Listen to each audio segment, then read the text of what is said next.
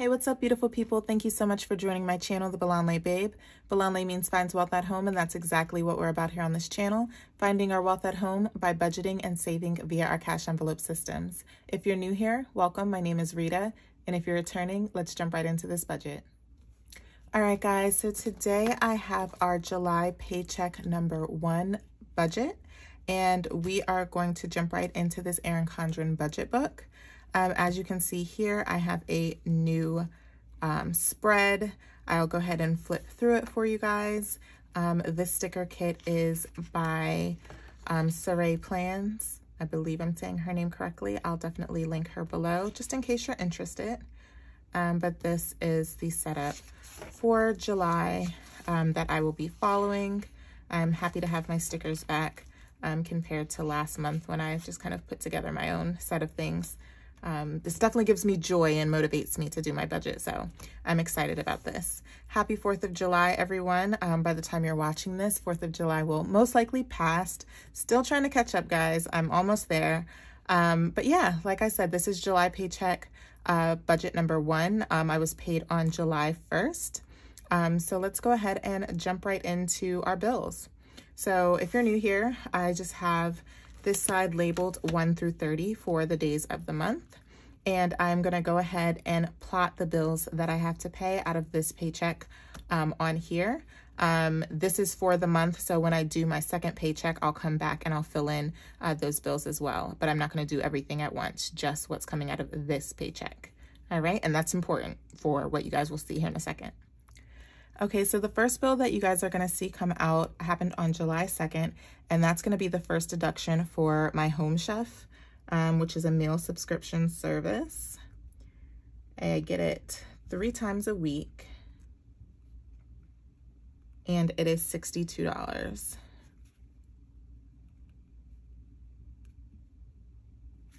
I should have drew myself like little columns here. That would have made me much more happy, but I forgot to do that, so bear with me. Our Home Chef comes out for the second time during the pay period on the 9th. So I'm just gonna put it again.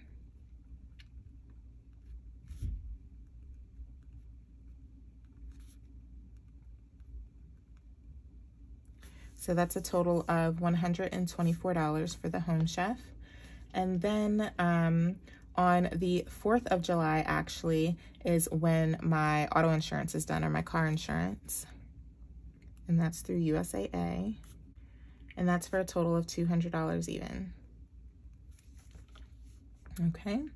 And then on the 5th of July, I have the other half of my USAA loan coming out. So if you watched my last budget with me, I only did half of it because I had Father's Day and things like that.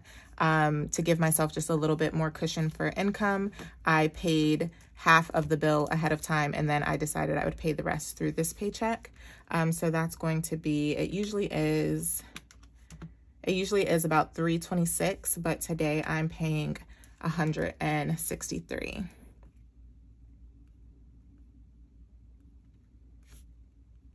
So I'm just gonna put USAA loan balance. Oh crap, I put 193. I meant to put 163. I don't have my whiteout with me either, guys, so we're just gonna cross that out. Okay, so we have Home Chef coming out for $62 on the 2nd. We have our car insurance for $200 coming out on the 4th. Which is interesting. This is the last payment. It's supposed to drop down next month significantly because I took my husband's car off. But as you guys know, I'm just about to put another car right back on it. So it'll be interesting to see how this number changes over the next 2 months. It's probably going to go down, and then it's probably going to spike back up. So we'll take a look out for that.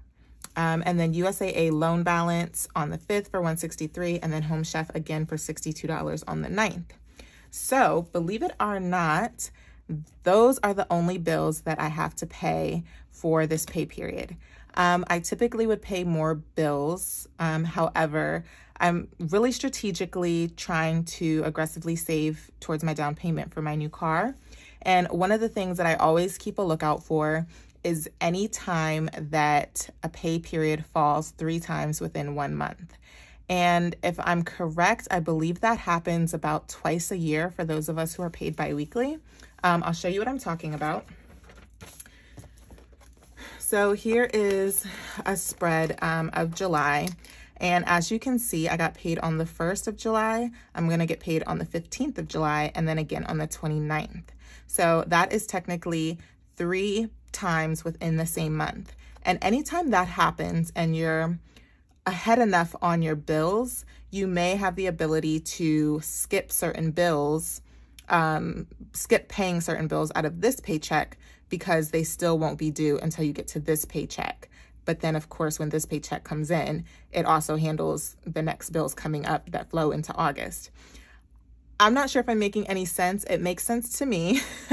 And for those of you who do the same process and understand the 3 pay periods per month, probably also are following me. But to make a long story short, because the majority of my bills are not due until the 15th are on, there's really no bills besides the 3 that I listed that fall within here. So what that means is once I pay those bills, I'm really able to take the rest of the check and kind of pocket it. And that's exciting because, like I said, we really pay attention, me and my husband anyway, really pay attention to these months where that happens. So anyway, let's total these up. So we have $124 for our home chef. We have $200 for our car insurance and $163, which is a total of $487. Also, just quick disclaimer, just in case you don't know, that car insurance amount is for 2 vehicles. When I said it out loud just there, I was like, do they know that that's not just for 1 car? I don't want you guys to think that I'm a bad driver or something and that my car insurance is really high. Okay, so $487 in bills is what we have coming out this pay period. So now we're going to jump right over into our dashboard, and we are going to set up some monthly goals.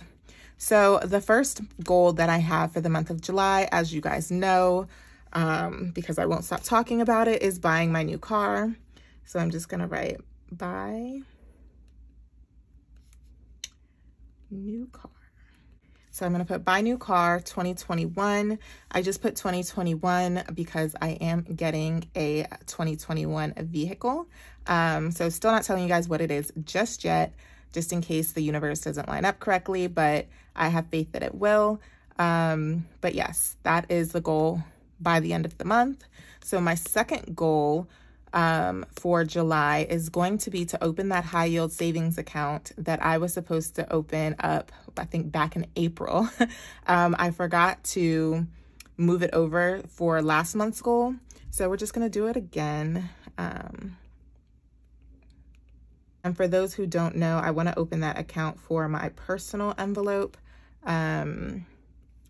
because that envelope is over $500, and I think it would be nice to have that in an account growing interest versus just sitting in an envelope. Okay, so open high yield savings account. And then my last goal for the month that I would like to see is for me to get back on track with paying down my debt snowball. You guys will hear what I mean here in a little bit as far as, you know, why I need to get back on track with paying my debt snowball. I have some other priorities right now, so things have just switched up a little bit with snowball. Okay, perfect. So then it says gifts. So this is actually a pretty big birthday month. And I'm already stressed because I already did not put any money for birthdays in my budget, at least not for this pay period. So that stinks. But yes, for the following month, I should be able to, because I will have some surprise incomes coming up mid-month. So let's see. Gifts, we have to remember I have one of my friend's sons. I'm just going to put their ages too. So my friend's son, he's having a birthday. And hold on, I put 5th. I don't want anybody to think that it's on the 5th of July. His is July 9th. And then Dad's B-Day.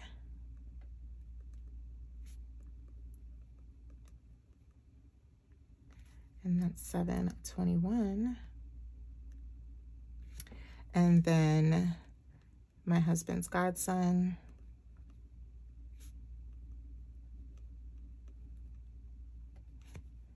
And his is 7/11. I should have wrote those two in reverse, but that's just the order that I remembered them. So we do have 3 birthdays coming up, 2 kids' birthdays and my dad's birthday.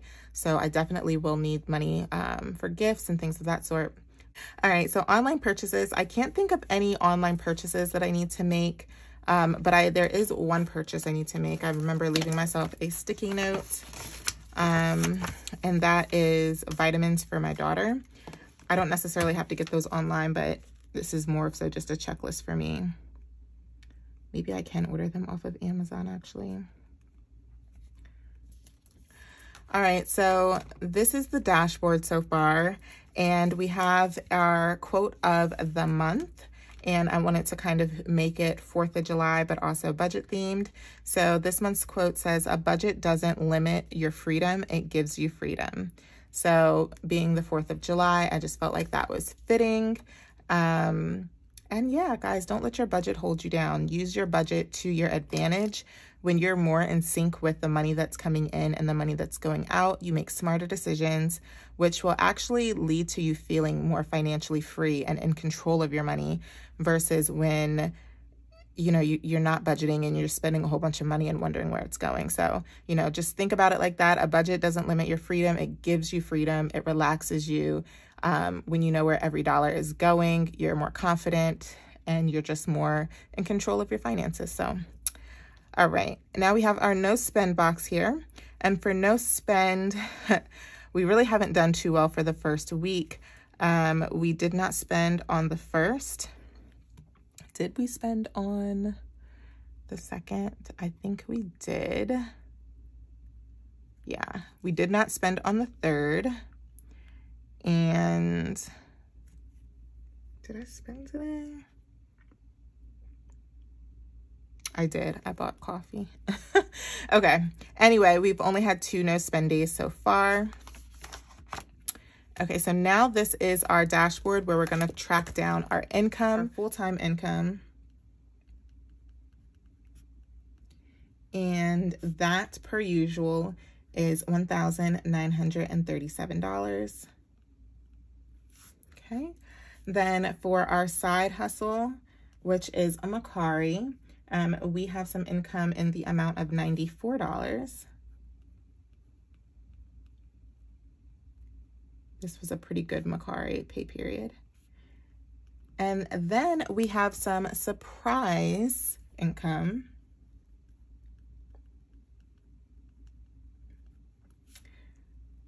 In the amount of $1,000. And if you want more detail about that surprise income and that $1,000, then definitely watch my cash stuffing video. So that leaves us with a total of, let's see, 1,937 plus 94 plus 1,000. That's $3,031. Okay, so now, like I said, for this part, I'm just going to take my bills, which aren't many, that I plotted so far, and I'm going to spread them out on here, but I'm also going to add my cash envelopes on here as well, and then I'll let you guys know what those 2 numbers total.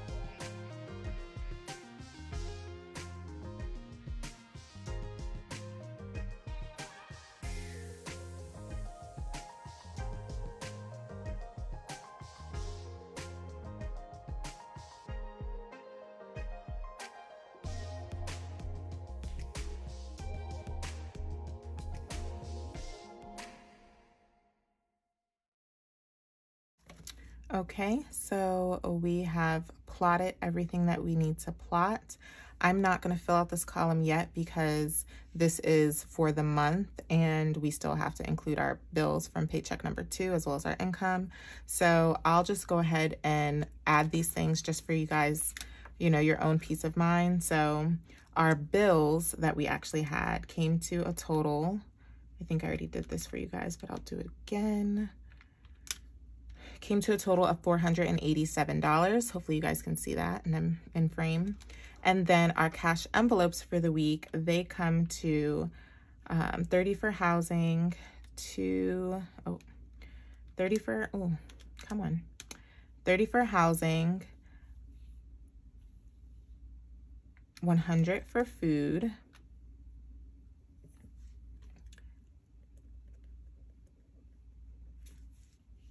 $100 again for food, but for the second week.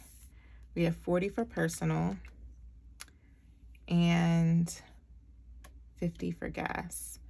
That should be 40, I believe. Okay, guys, when I was adding up, I realized that I made 2 mistakes, and that is that gas should only be $40, not $50. So we're just gonna update that. And then actually over here for housing, because we have rollover money, we're only going to be allocating $20. Okay, so now that we have our numbers correct, let's go ahead and try adding this up again. So for our regular income, $1,937 plus $94 for our side hustle money. And then we had $1,000 in surprise cash for a total of $3,031. Our bills added up to $487. And our cash envelopes in total added up to $300 even. So that leaves us with a total of $2,244.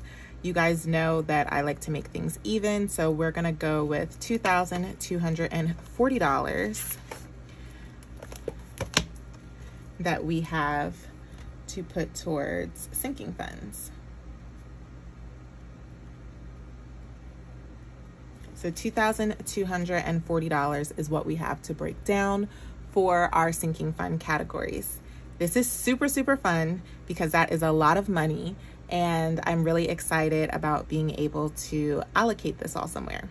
So the first sinking fund, actually, let me write them out and then we'll go through and we'll fill in the amounts.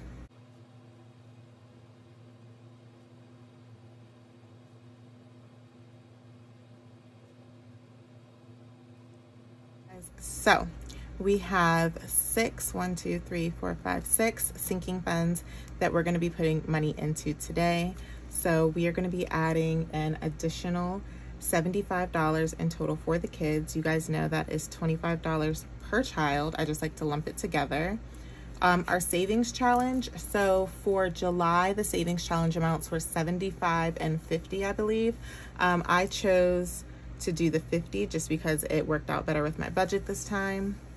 Allowance, you guys know my kids get $20, $5 per person per week. Personal savings, we're gonna give ourselves $25 because we haven't given anything in a while. Beauty, we are gonna give ourselves $50 so that we can go get our nails done and our eyebrows done. And then a new car, are you guys ready?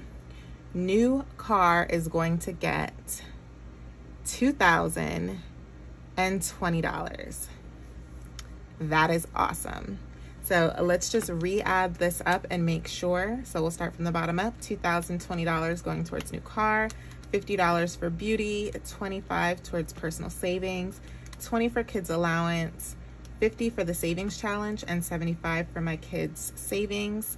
And that equals $2,240, just like we thought it should. And there you go. That is the amount of money that we are going to be stuffing in my next cash envelope and sinking fund stuffing video. So if you're interested in seeing that money get stuffed, then definitely check that video out. It will be uploaded right after this one. So you guys, when I do my check-in with you guys, what I'll be doing is filling out my expenses on this page. And then over here, we will determine what sinking fund we took it out of and how much money we have left. And then we'll start all over again for paycheck number 2. So, and our sinking fund categories, totaling $2,240. If you want to see me stuff that, then like this video, comment, subscribe, and head on over to the next video. Thanks so much for watching. Bye.